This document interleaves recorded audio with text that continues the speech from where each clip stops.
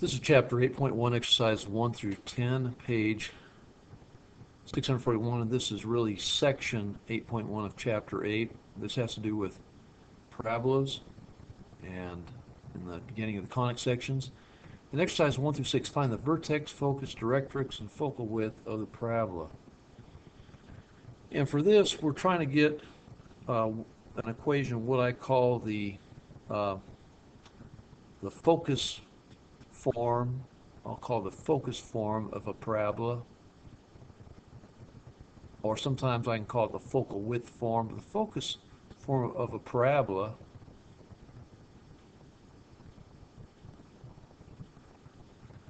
it's in the form x squared equals 4py. Okay, in this form, 4p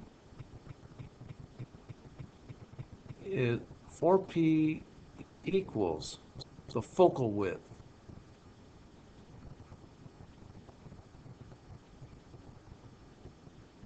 of a parabola. P equals the focus, and more specifically, distance from vertex to focus.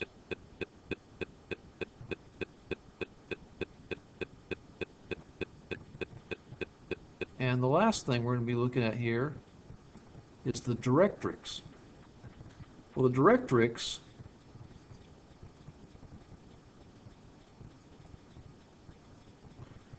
is quantified by the negative of P. And so the directrix is the opposite direction of the focus from the vertex. And we're going to go ahead and figure this out. So in this form, we have this form x squared equals 6y. Well, in this instance, this 4p is equal to 6. Okay, so I'm just going to write out the equation. 4p is equal to 6. And so that's already our focal width. So since we're given this already, I'm going to, where am I going to put the answers? Probably in the lower right. Okay, focal width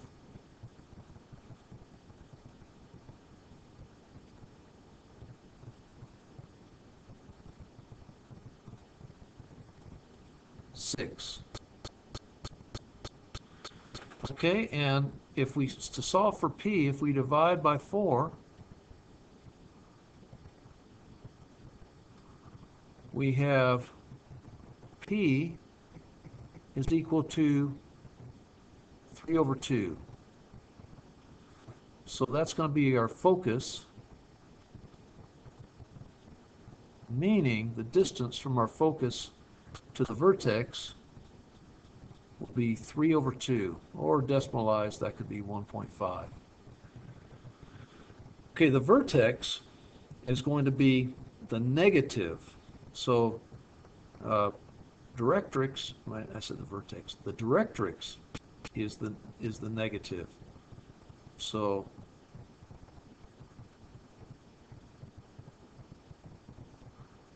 equals negative p, which will be negative 3/2. And so that's going to be an equation. Directrix, it's the equation y equals negative 3/2. As far as the vertex is going to be right at the origin. And I'm going to just draw a little picture here of what's going on. Okay, we have a coordinate plane right here. We have a parabola. Our parabola right here comes down. The focus,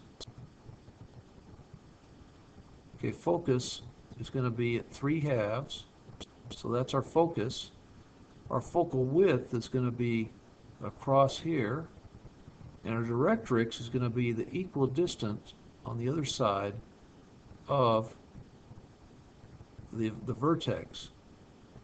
So in this case we have y equals -3/2 is our directrix. So that's what it looks like.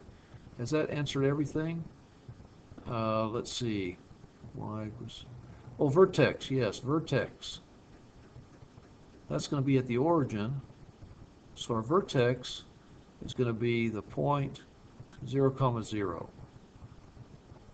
So that takes care of all of our essentials. I'll box them in as correct here. Next, let's go to problem number, next odd number problem, which is 3. Here we have a vertex, and what we have is this y minus 2 and this x plus 3. These will move a parabola up or down, and this is going to be in the form y minus k quantity squared equals 4 times quantity x.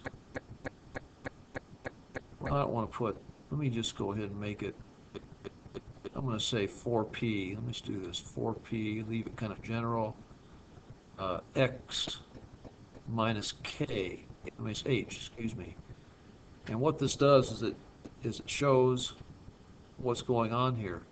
So the vertex is going to be found by looking at h and k, and so vertex, I'm going to put this to the right here, vertex is going to be h comma k. Well, h is going to be, in this case, we have plus 3, so h has to be -3. And the reason is that in order to get x plus 3, h has to be negative. And so it's like minus -3. So our vertex is located at -3, comma, and it's the, again, y minus k. Well, k is going to be 2. So that is going to be our vertex. Now, as far as the focal width, well, the focal width is going to be 4 is equal to 4p, and that's our focal width. So our focal width is 4.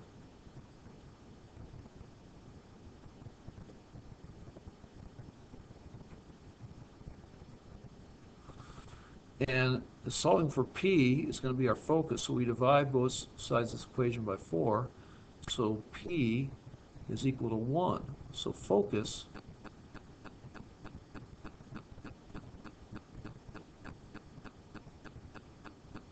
is equal to 1, meaning the distance of the focus to the vertex. And we have a y squared minus, I think this is going to be a rightward opening. Perhaps if we solve for y, we're going to get plus or minus square root, but we're just about there. Directrix.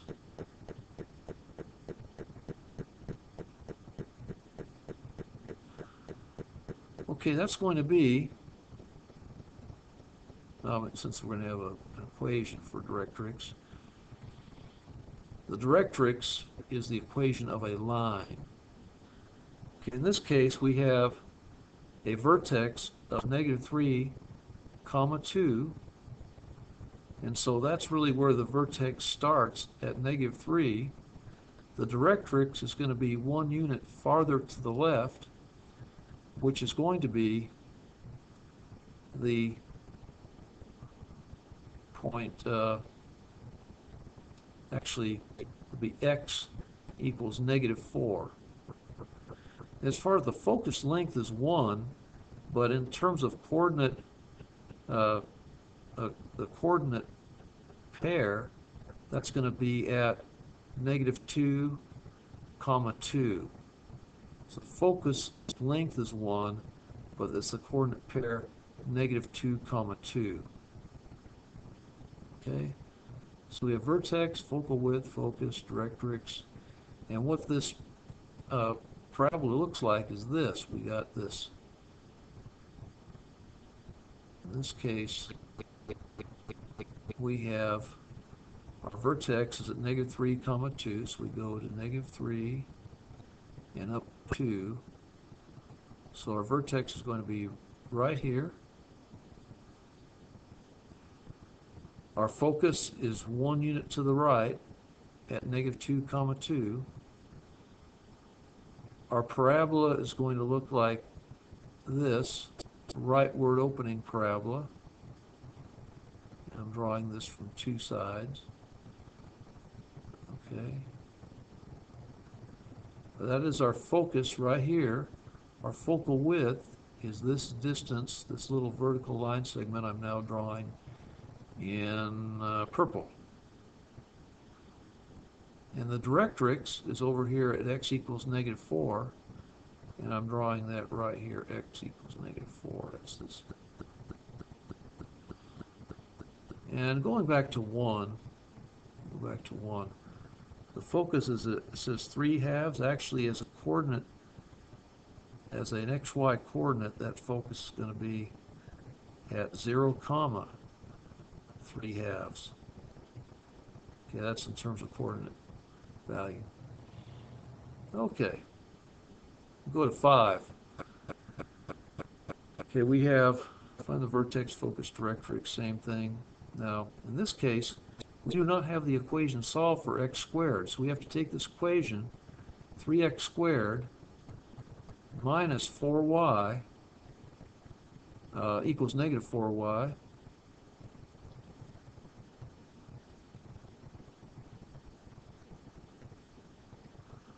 And we need to solve this equation for x squared. So if we divide both sides of the equation by 3, we get x squared equals -4/3 y. Well, what happens here is that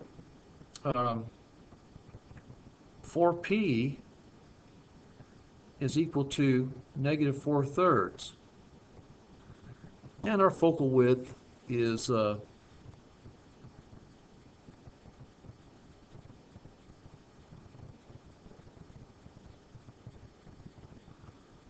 I would say -4/3, but we can't have negative distance, so I would say 4/3. Okay, that's our focal width. Now we don't have any adjustment for x and y, so our vertex is going to be, as in problem 1, at the origin, 0, 0. As far as if we have 4p equals -4/3, we solve for p by dividing by 4. If we divide both sides of this equation by 4, we get p equals -4 over 12.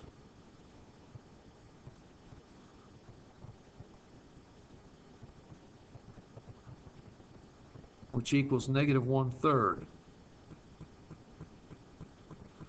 Again, distance, negative.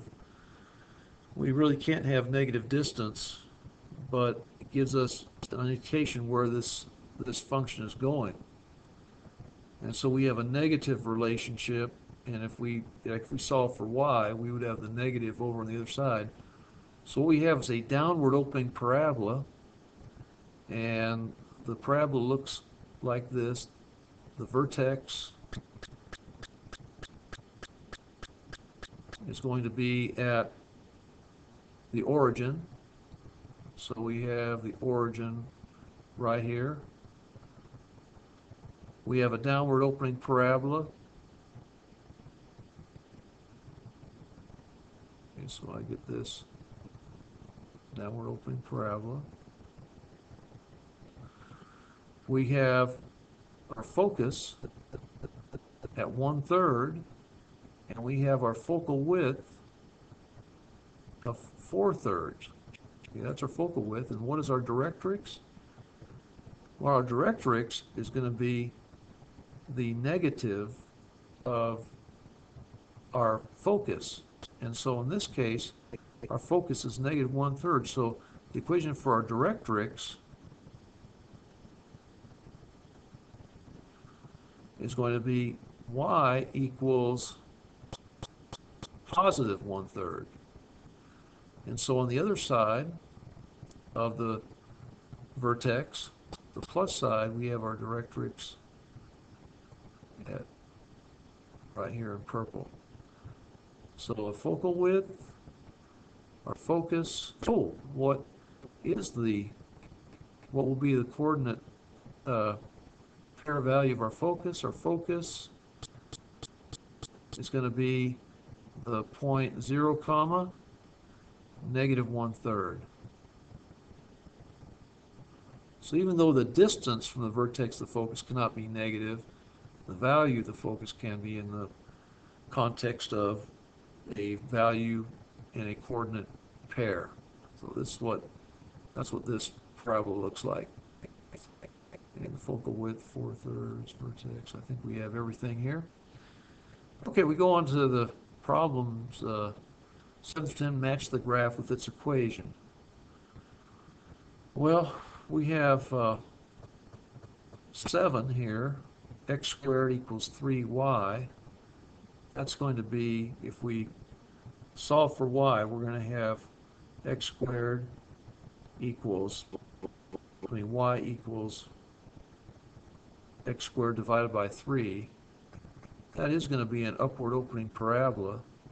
So parabola C would qualify here for number 7. Okay. Number 9, y squared equals -5x. Okay, so what that's going to be is, since we have this equation as a y squared equals instead of x squared, and we have a different sign, we are going to have a leftward opening parabola. So that would be parabola A is associated with number 9. And 8 and 10 you can already probably get by elimination. 8 is going to be what? B.